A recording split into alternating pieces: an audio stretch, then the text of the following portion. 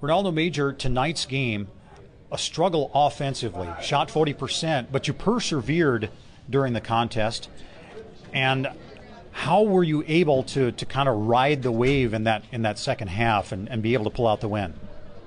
It all comes down to defense. When we defend well, get stops, run, it carries over to the offense, and sometimes we can get a little stagnant offensively, but our defense came to play the second half, and that's how we end up getting the win. It was tough to bottle up Charles Bassey down low. He was very, very difficult for you guys to contain.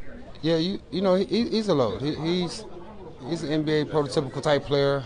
We knew it was going to be tough coming in, especially have a Kadeem man. He's going to give him a good matchup, but then being kind of undersized with Sam. But our guys did a great job. Sam did a great job.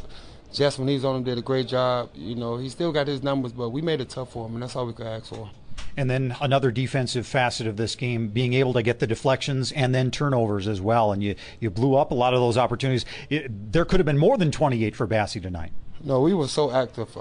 Our weak side help wasn't that good in the first half, but second half we short up on that. Guys was helping each other. We was in our spots. We boxed out. We got the rebounds at the end. It was just a total team effort defensively, and I'm just so happy to get the win. Congratulations, and we'll see you next Tuesday. Thank you.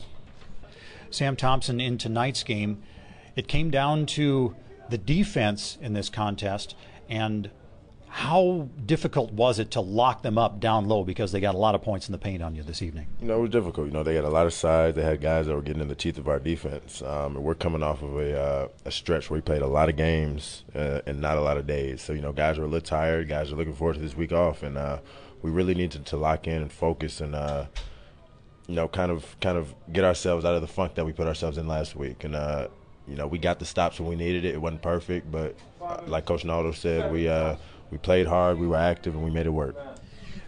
Well, the big issue that's been plaguing you for the last 3 games has been free throws, but how satisfying was it to be at the line, to be able to get those free throws and knock them down? Yeah, man, you always like those types of opportunities when the ball's in your hands, you have a chance to sort of ice the game.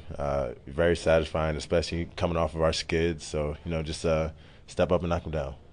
And then when you have guys like Justin Champagny who are new additions to the club and being able to get active defensively, and how unique is that to be able to have that defensive culture just cling right to him? It's real good. Not too many teams have guys like Justin coming off their bench, and he had his playlist going before the game, so I knew Justin was going to be ready to play, and he's come and fit right in and done his thing.